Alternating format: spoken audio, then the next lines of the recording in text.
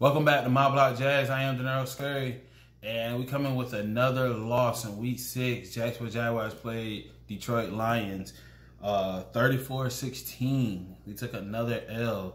This makes 5 in a row, and I'm not gonna lie. I said that I wasn't going to none of these games. I wasn't tuning in or watching or going to any of these games with any excitement, any hopes of us winning because we just look so bad. I actually went to this game and there was no excitement in the stadium, even though it was only a few, 20% of fans are allowed in the stadium. There was zero excitement. I was in the cabanas and no one was really excited to see the game. Everybody was just kind of there to hang out, drink, and just chill. The game was on and not many people was paying attention. Because the product on the field is bad. It just doesn't look good.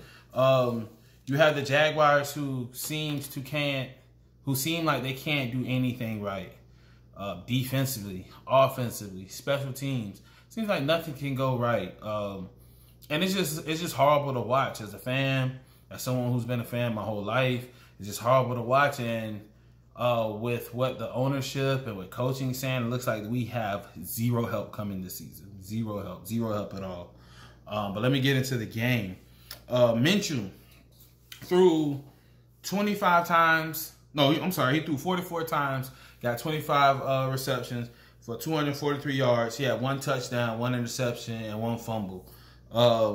He did not look good.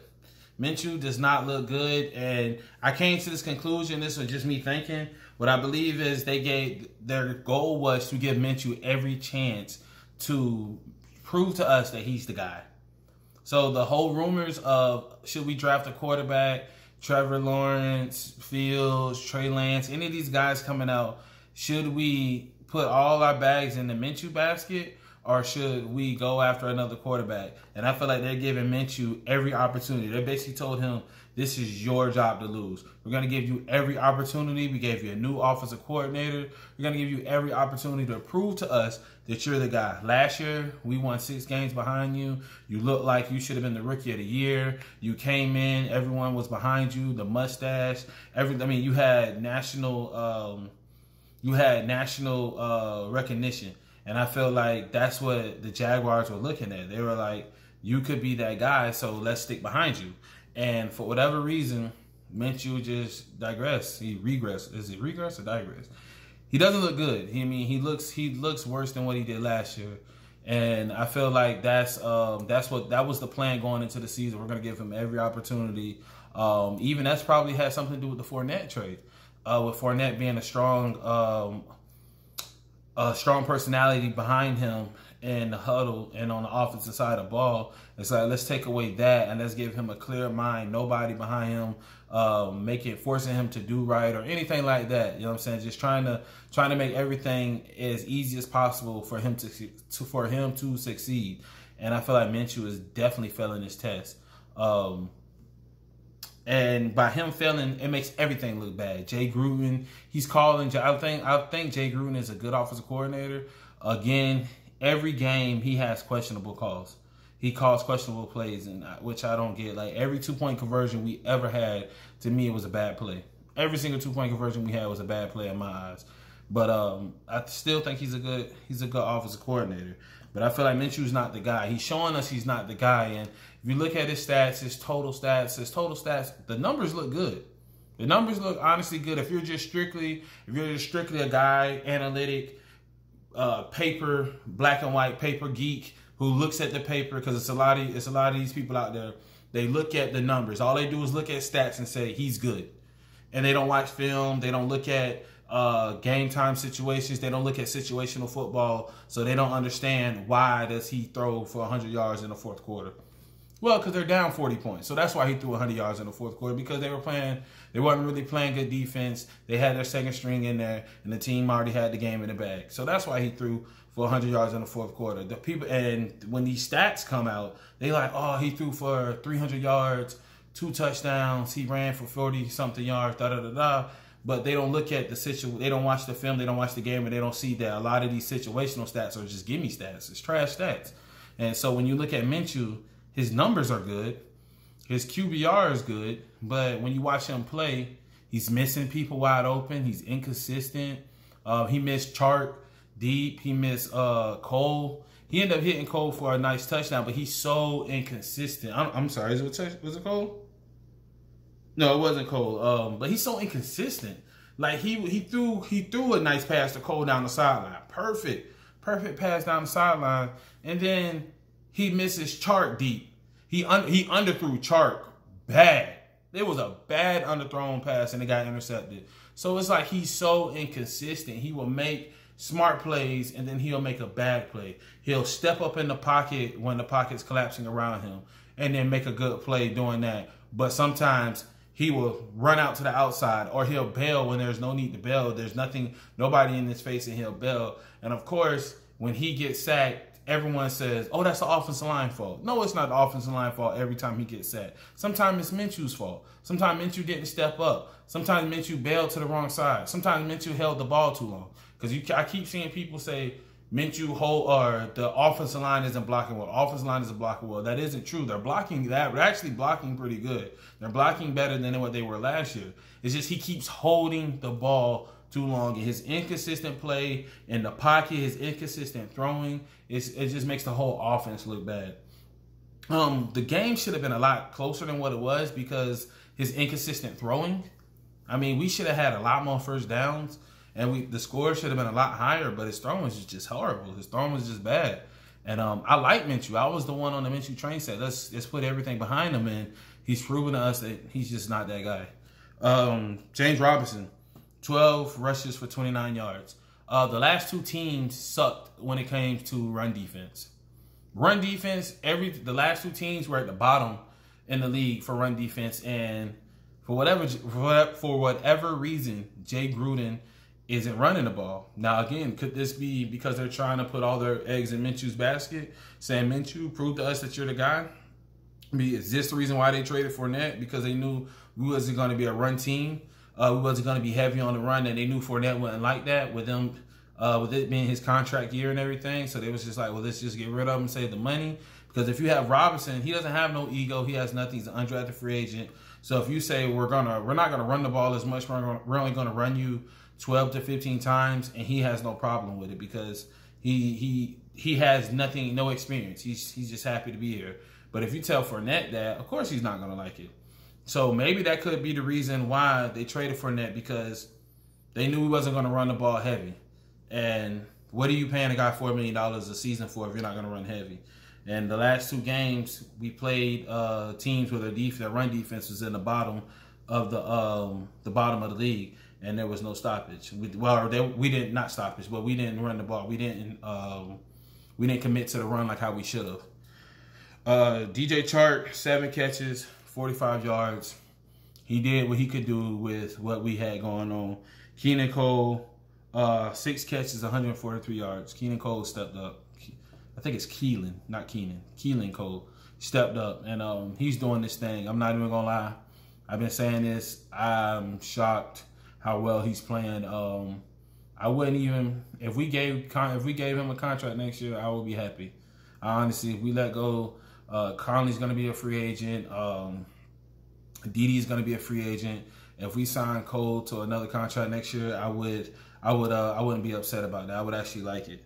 But he's doing his thing. He's looked wonderful. He honestly looks like our number one. He's getting most of the target, and I think he's our leading receiver. But he looks like the number one.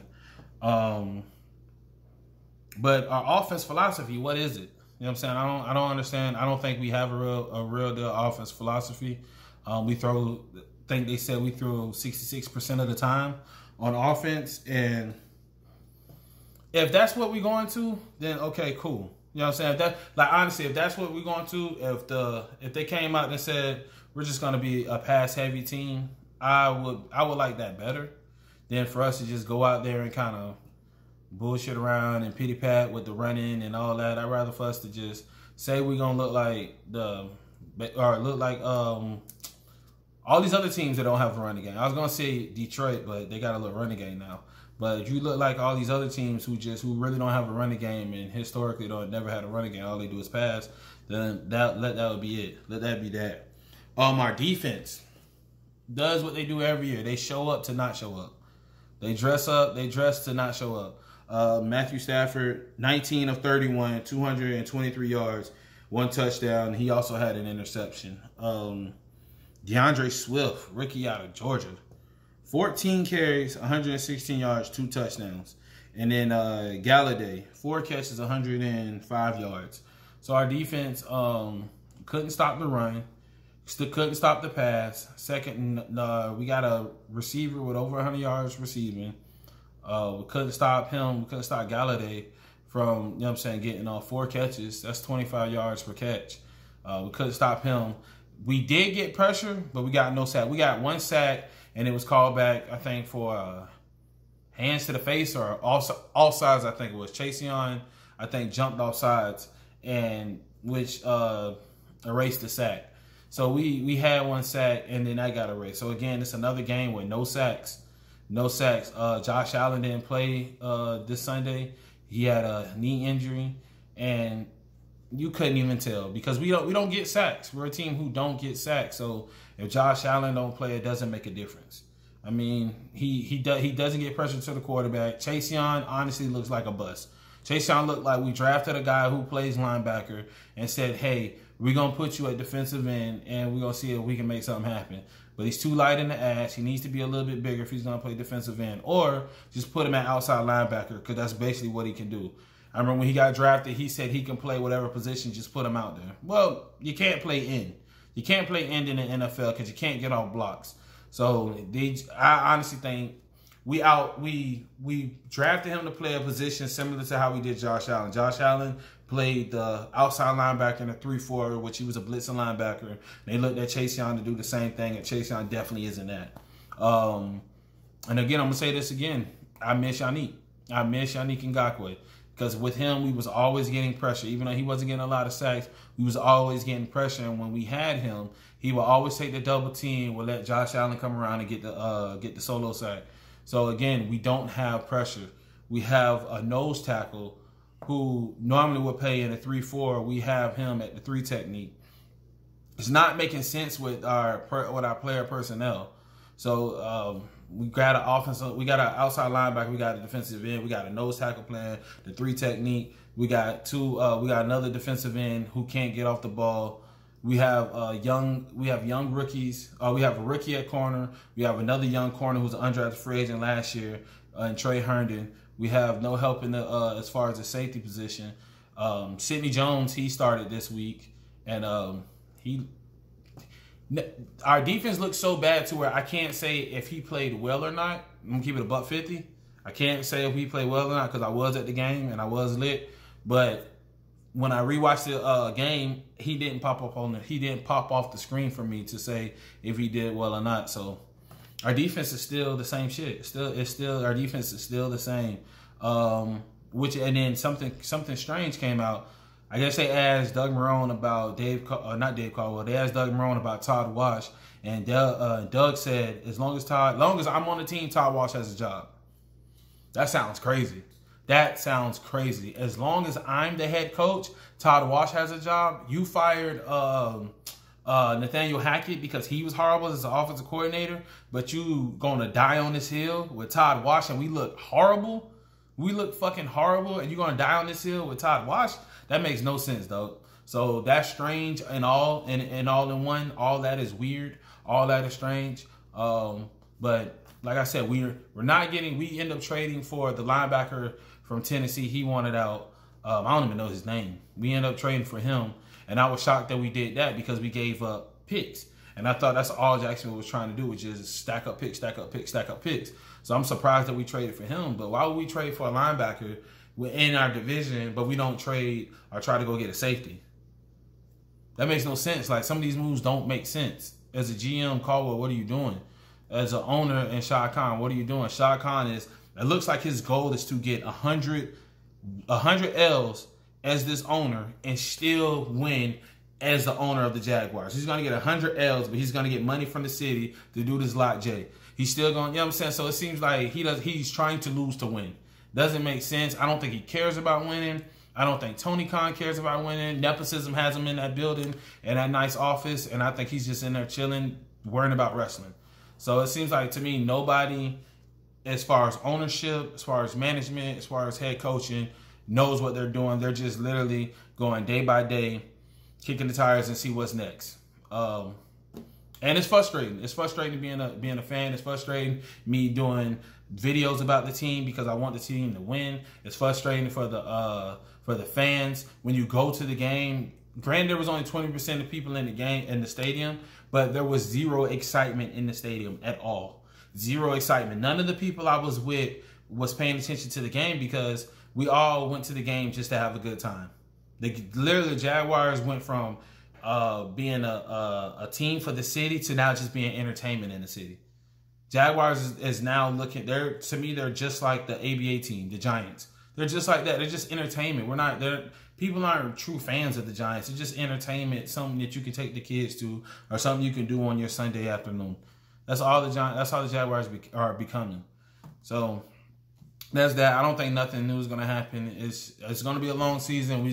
And I guess as fans, you just have to deal with it, which I think is bullshit, but it is what it is. That's that for this video. Let me know what you guys think in the comments. Make sure you guys subscribe and share my videos, man. I'm trying to get my face out. I'm trying to get my opinions out. I want this channel to grow, man. I want to be one of the voices of the people, man. So subscribe and share my videos, bro. I really appreciate it. But hit me up on Twitter, thatboyscurry, ThatBoyscurry. And until then, that's that.